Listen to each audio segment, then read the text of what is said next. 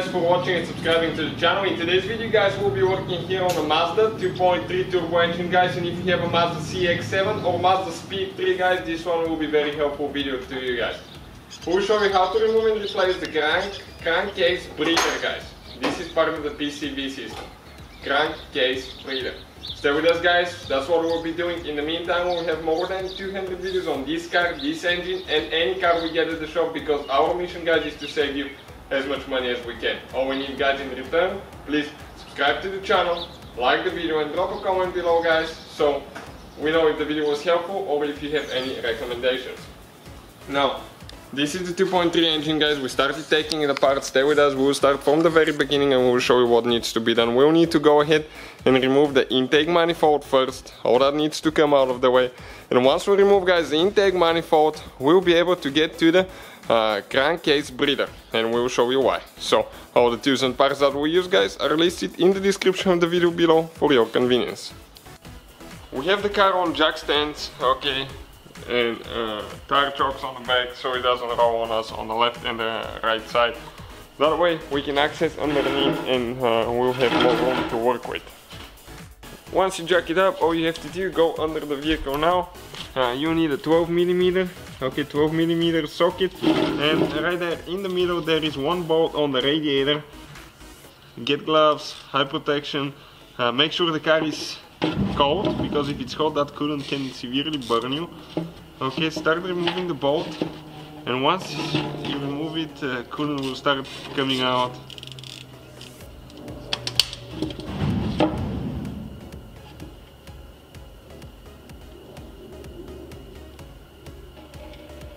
Okay, check it out now.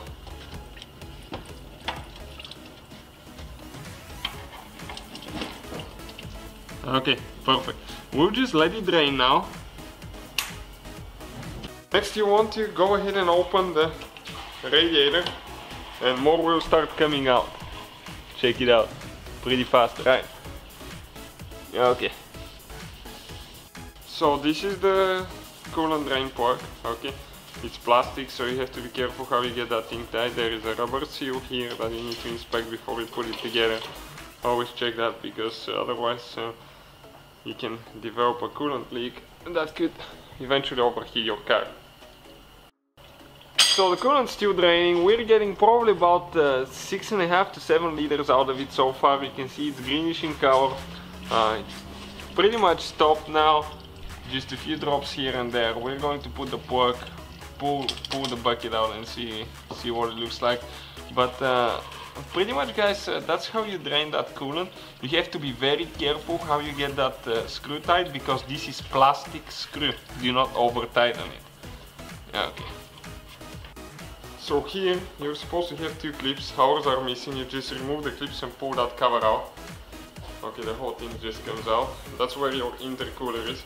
Whoever worked on that thing in the past, you can see they lost the bolt, so they installed new bolts. They're missing one nut right here on the intercooler as well, so people are not very careful when they work on things.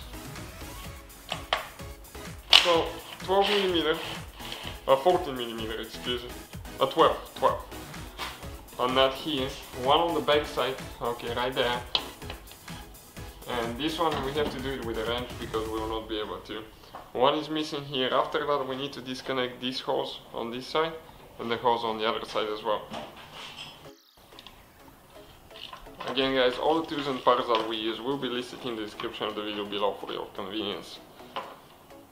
So this nut is coming out now. We need to remove that hose. Okay, right here now. So this is with a 10mm socket now, or a wrench.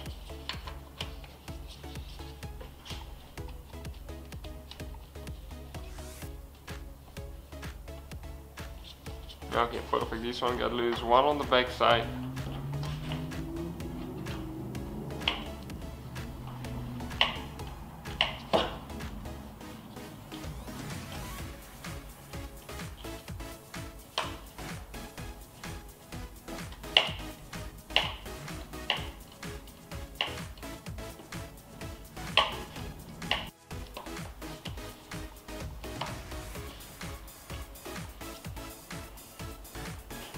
Okay, we got that hose clamp loose.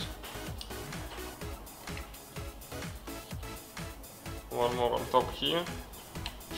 Okay, pull that hose out. Now the bottom one as well. Could be a little bit stuck. Okay, we'll just slide this hose out. Okay, like that. Now let's see if something else is holding. We'll try to pull the intercooler up. Okay, it's just stuck in the hoses. Need to get the bushings out. Okay, this hose still holding a little bit here.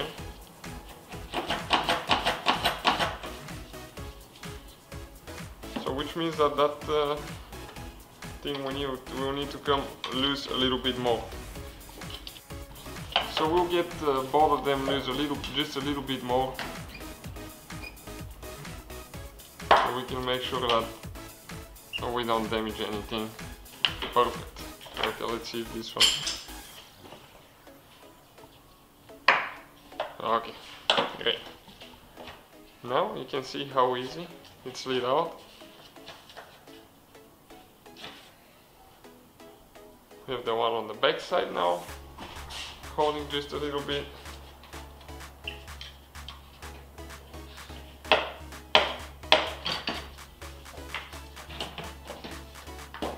Okay, and the intercooler is about to come out. Okay, next we'll just remove the wiring harness for the ignition coils one by one. So you can see 4 ignition coils, 4 wires. If one of them is stuck, push it in, then push down and pull it out. Okay, more wires there. This one is not out all the way. Just okay, it's stuck. Right there is one little bitty tube that we need to press in with a small screwdriver.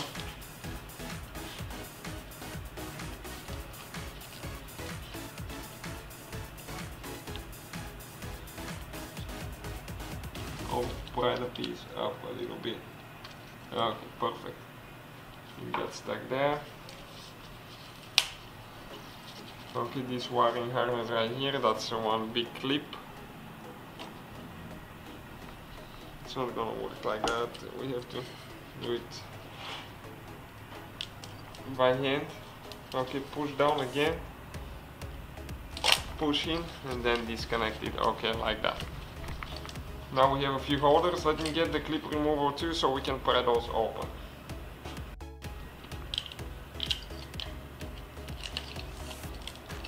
Okay, perfect. Now, even if we want to, we can disconnect all the wiring harness. Okay, you can see from right here. Now you can disconnect those hoses from the intake, or we're going to disconnect them from right here.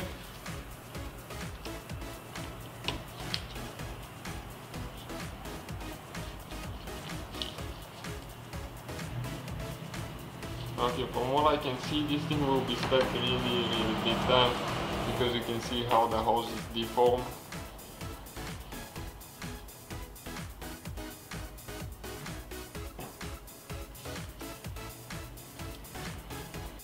So we'll actually put the clamp on. It will be easier if I go ahead and remove it from right here. You can see that red thing. Okay, you need to press the red ring down. Okay, with your fingers. And one person pull it up. Okay, just like that. Now we have one more on the bottom here that we need to disconnect the same way, or this one we can disconnect it from here. It's up to us. This one will be easier to disconnect from here. Okay, perfect. You can see just like that. Those hoses are disconnected. So we have 7/8 wrench now. We need to disconnect, I believe this is the EGR tube there.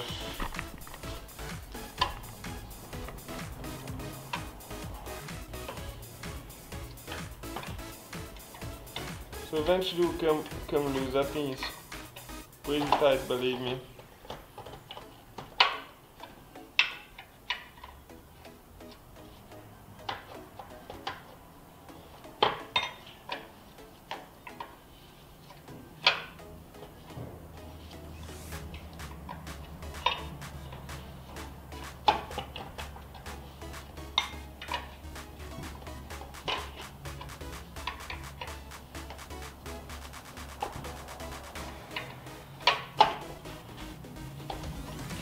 Okay, you can see towards the end it starts going way easier than before.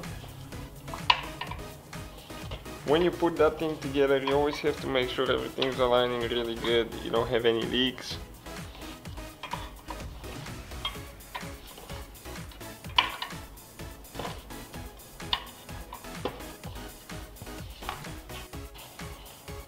And towards the very end you can do it by hand. Okay, you can see just like that. So 8mm socket, we're going to remove one bolt that holds the old dipstick towards the intake manifold.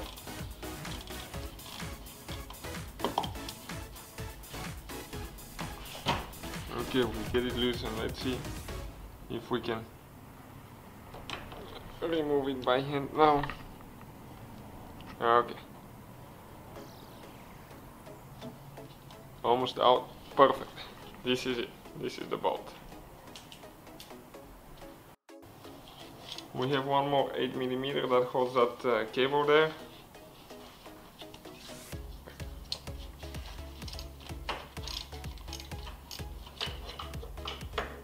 So that's what we'll be doing next.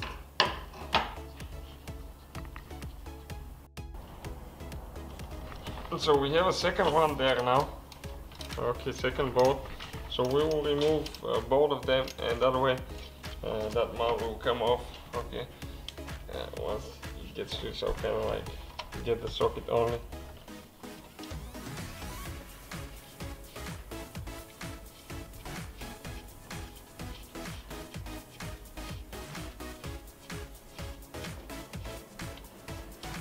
Okay, this is one of the bolts. Now we have one more, the one on top. Okay, let me see if I can.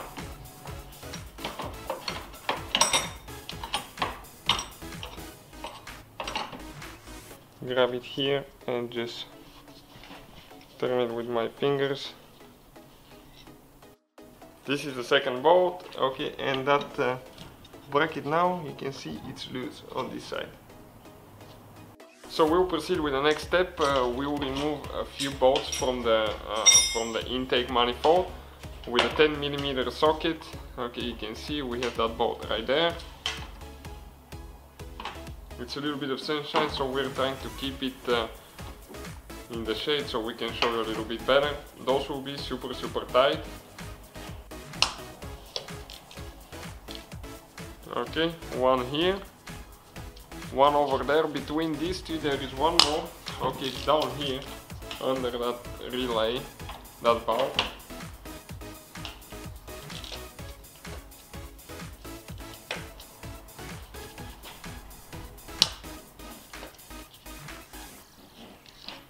Okay, almost it broke loose, but we cannot turn the ratchet. We need to use the extension for this one, or a little bit shorter extension maybe.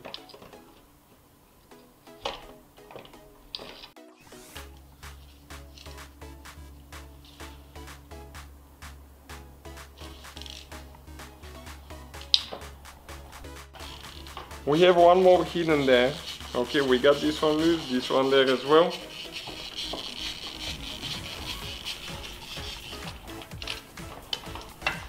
Okay, let's see on this side to see if we have one more here or we don't. Okay, we have one more here hidden, and this is behind the power steering pump. Now for the intake, for that last bolt, it's under the power steering pump. We will need to get the pump loose. You can do that without draining the oil out of the pump. You can just get the pump loose off the bracket here. I think it has 3 or 4 bolts. And you can just slide it over a little bit. In our case, we'll remove it because we'll take the engine apart, so we'll show you how to do that. But the only difference is because we'll disconnect our power steering lines now. So once you remove this cover right here, you can see through the right wheel with a 14mm wrench, we're going to get to the tensioner pulley right there. We're going to turn this thing clockwise, and when you turn it clockwise, okay, the belt will get loose. And I'm going just to slide it off the water pump here. So let's go ahead and do that now.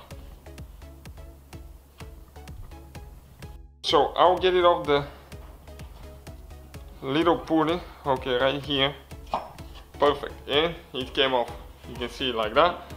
Now we can go ahead and actually remove it from the power steering pump, from the AC compressor down there.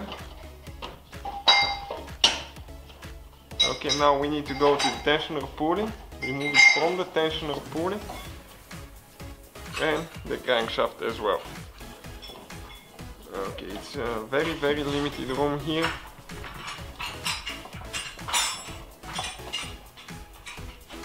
So come underneath, pull it here through the pulley, get it out of the crankshaft. Now from the crankshaft, okay, right here, just like that. And then we can pull it up, and this is, guys, your belt. So with the belt out of the way, okay, we need to get a 17mm socket, and we need to go ahead and remove that bolt here, okay, to get that power steering line loose. Now this one will have 2 lock rings and 2 lock washers, kind of like flat washers. Do not lose them, because if you do, you're going to leak oil out. It's recommended to replace those every time you remove it anyways. They're made out of copper. We'll disconnect our wire just by pushing up, okay, like that. So with 12mm now here, okay, we have 2 bolts on top that we need to get loose.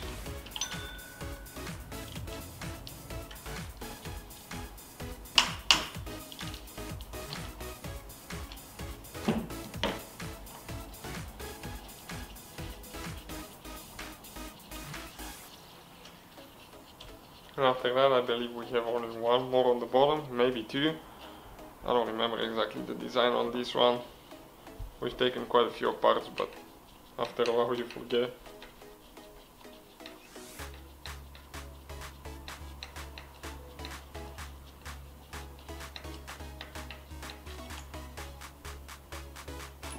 Okay, perfect. We're going to put this bolt here so we don't lose it. We removed it so we can access the bolts. So next, in order to drain the power steering fluid so we don't make a mess everywhere, there is one hose right there, and our fender liner is messed up, you can see. So we're going to disconnect that hose now. There is a clamp, and that way our oil will come out. It's very important to bleed your power steering later, and we'll have a video how to do that, because if you don't bleed it the correct way, okay, you're going to severely damage your power steering pump, and you'll need a new pump.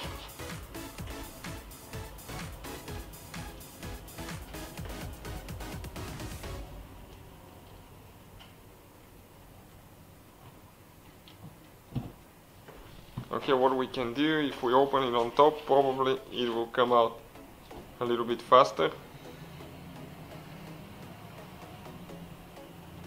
Okay, we'll just leave it open. So the third bolt is on the bottom. Okay, you can see right there. It's a chaos. That thing is so inconvenient.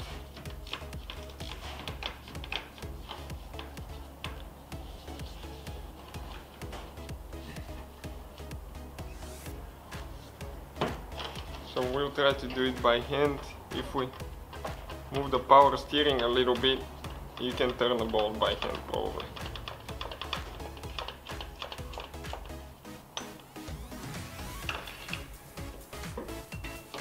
Okay, and you can see this is the power steering pump with the reservoir now. Now you can see you didn't have to drain the power steering pump and disconnect this line, because you can just move it and get to the bolt, which is located, okay, right here. Okay, this is the bolt for the intake manifold. But in our case we'll remove it so we can finish with the power steering pump, because we'll be removing timing cover later for timing chain replacement as well. So in order to disconnect the power steering now, we need to disconnect that hose, the bottom hose, so we need to move the clamp down. Okay, you can see we slid the clamp down. We use these pliers for that. Now the hose is a little bit attached to the plastic, so we have to be careful, okay, not to break the power steering reservoir, because you can replace those with power steerings that don't come with the reservoir and the one that come with the reservoir. So depending on whether you want to reuse your power steering or not.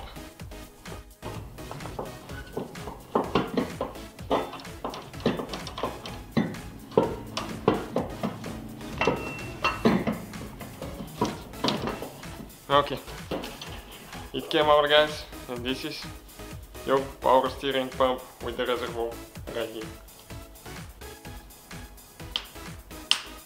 Okay, we're removing the last bolt now.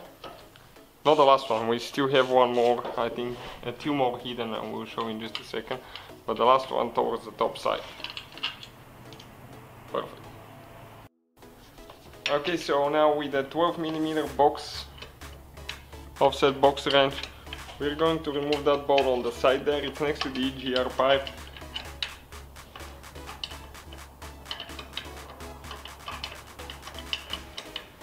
So we'll remove this one. I think we have one more on the bottom and we should be close to removing that thing somehow. Unless something else is still holding somewhere.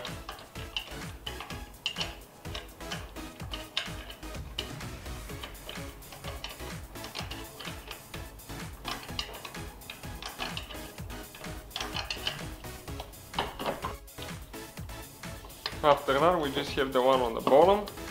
Once we remove the intake manifold, we're going to show you where exactly all the bolts are, so you know what to expect, where to expect to see those bolts, because even though it's a big space here, small 4-cylinder engine, the way it's designed, it's a little bit hard to get to things. Mazda and Ford are known for that stuff. And pretty much that engine is developed with Ford together.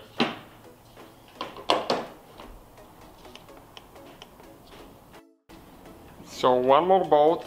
Okay, it's going sideways, this way.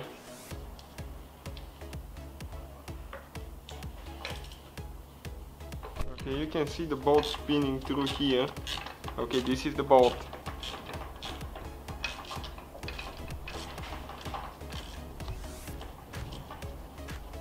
So we'll go ahead, remove this one now. Has a little bit of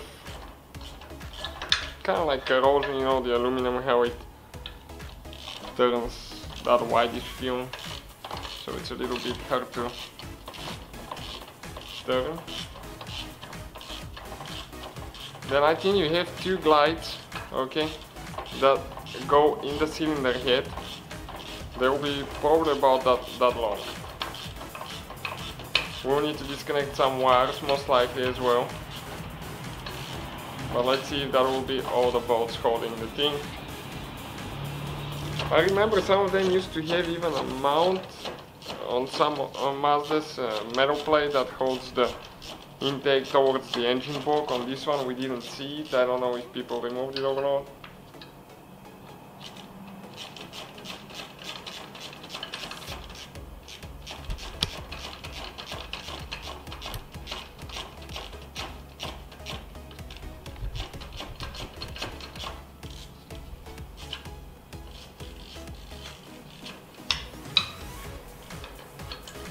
Okay, it's almost out, pretty long bolt. Okay, and you can see how the intake all of a sudden moved towards the back. So now let's see, okay, what else is holding it in place? Because like right here, it looks like some cables are holding it. This is the cable that we need to disconnect now. We'll need to use the clip removal to, okay, let's see if we can push that thing out.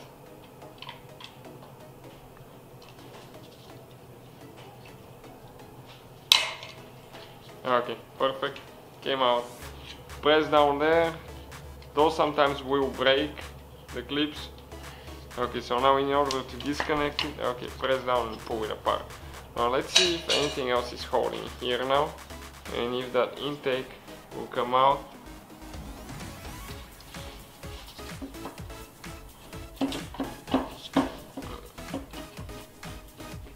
it looks like. Okay, we still have the EGR pipe here that we need to slide out.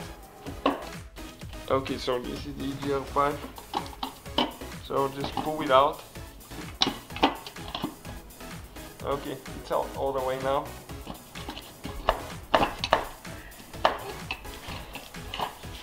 So let's see what else is holding here. And we need to disconnect, I believe this is the map sensor here. Okay, so, okay, what we need to do, press in here and pull it out. Okay, you press in here and then you disconnect it, pull it out. We have a hose here too, so careful now. Okay, we need to disconnect that hose. Okay, this is a soft hose. So we'll see if we can lift it up a little bit. Okay, like that, and disconnect it from the clamp. Okay, right here. Okay, this one.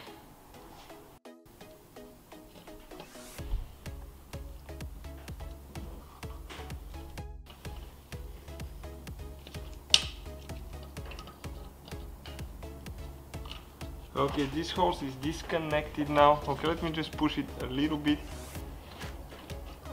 more so to know that it's not holding for sure.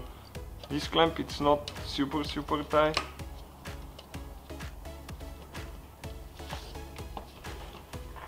Okay, perfect. Now let's see if we can move the hose to pull it out.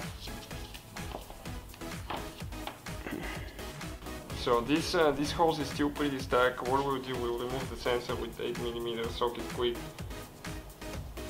It's actually 7, my bad. So we'll remove it, that way we can get more access to the hose. Everything is so tight, be prepared to break your hands working on this car.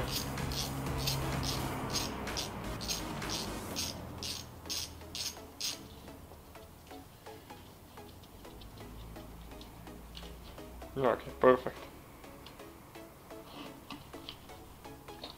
Okay, we just pull it out like that. Now this is the hose. You can see how much more room we have.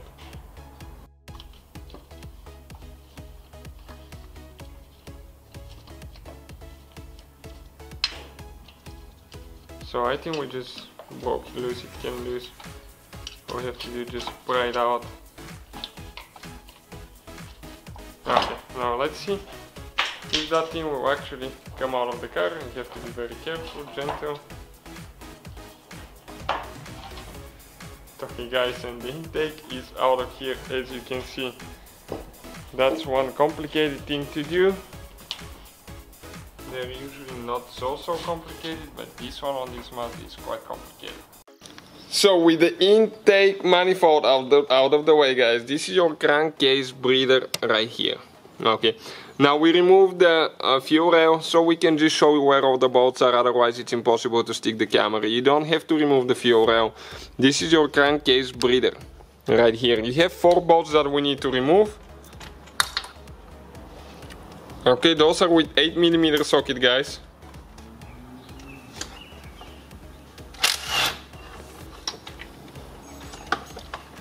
One is out.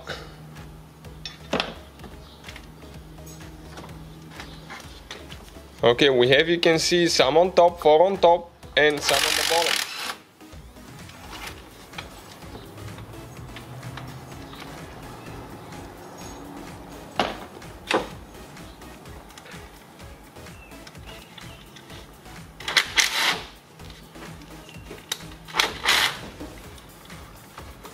Okay, this one we have to remove by hand because the impact got stuck. It's a little bit of limited room there.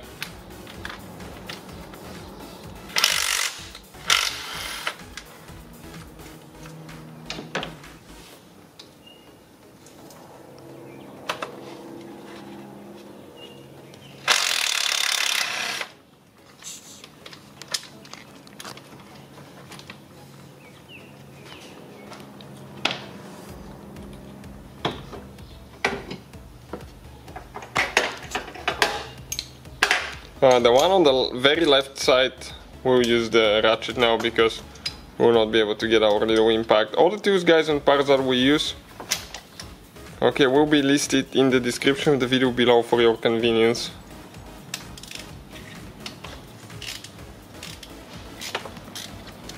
Okay, this one is getting loose, so we'll see on the bottom how many we have. Okay, looks like we have 2 more on the bottom actually. There, so we'll go ahead, okay. Remove those. This one is still stuck, so we won't be able to remove it by hand.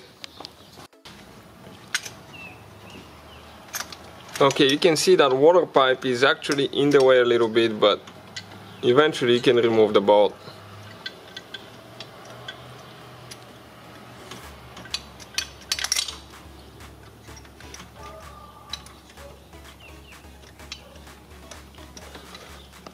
That's your fuel injectors, guys. This is your fuel rail. That's what we removed, but again, you don't have to remove it. All those videos will be on the channel if you need to check it out, guys. We have 2 more bolts on the bottom. From what I can feel with my fingers, it might be more. Okay, there is one here and one over there and one on the side. So one on the side, that's a little bit hidden. Most people will not think about this one.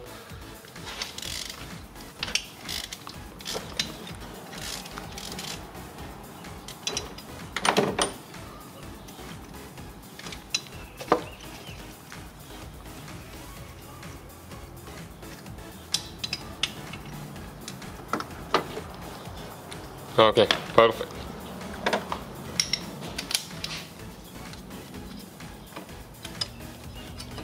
Now guys, 2 more on the bottom that we need to remove.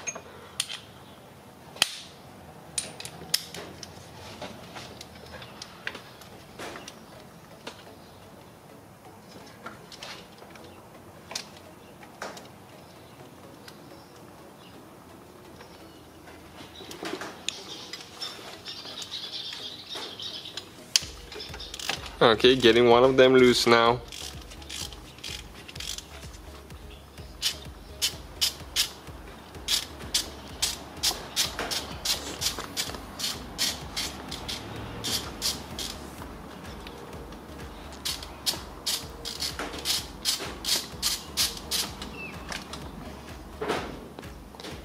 Okay, one is out.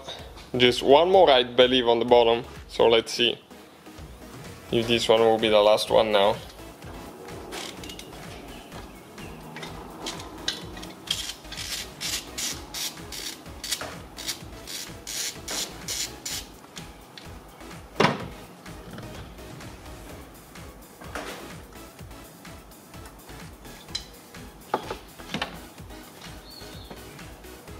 Okay, perfect guys. Let's see if we have anything else holding there, or that will be all, because it's a little bit hard to see. There is a gasket here, so it will be a little bit stuck now. Okay, you can see, you just need to pull on it a little bit.